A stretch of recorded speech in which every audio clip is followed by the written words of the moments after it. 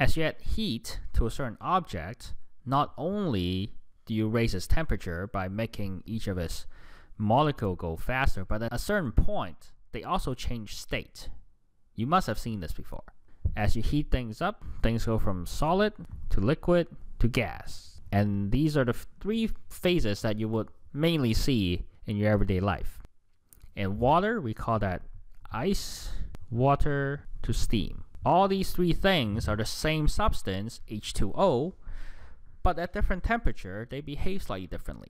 And so, to turn from a solid into liquid, not only do you have to make each of the molecule move faster, raise its temperature, you also need to rip off one of these molecules from all its neighbor so that it can now act like water that has enough room to slide past each other, which is what liquid is.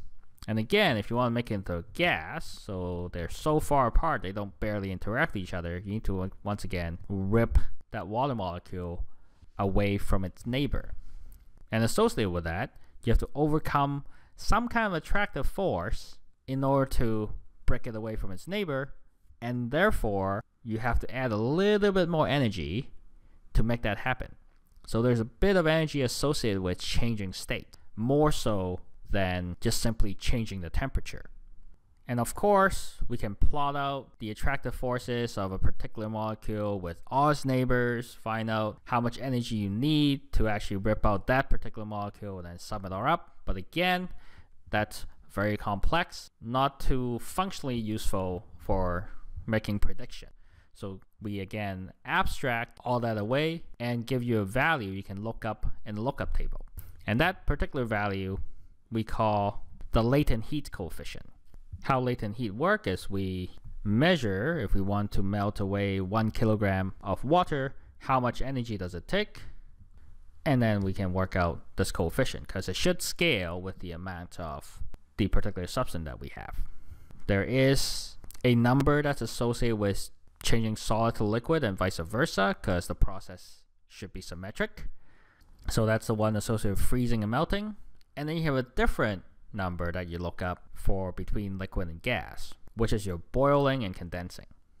So let's take a look at, in this question, how that influences the amount of heat it takes with or without this phase change. Part A has no phase change. We've done this before. We're raising 0 degrees water to 30 degrees water. So the amount of heat you would need would be given by the specific heat, which for water you can look up, which is a substantial amount of energy. But now we're to include phase change, so we have 0 degrees ice in this case. We have to add some amount of energy to make it all change into 0 degrees water, and then we raise the water up to 30 degrees. So this part we already have. This part is the heat associated with the melting, which is given by m times your latent heat coefficient. The latent heat coefficient of ice and water, as you look up from the table, is 334 kilojoules per kilogram. The unit is quite simple because we're just multiplying by mass, and we want joules in the end. And you can see how this part takes in a lot more heat than the first bit. The total is the sum of these two. So that's 368 kilojoules versus, if you just have 0 degrees water, less than a third of that. And sometimes some people like to do this other calculation as well, just to get a sense. If you take the latent heat, you divide by the specific heat, you find that for melting ice, you get this number 80 degrees. What the interpretation here is, it takes the same heat to melt 1 kilogram of ice as it is to raise 1 kilogram of water by 80 degrees. So you can see how much more capacity there is to absorb heat through phase changes.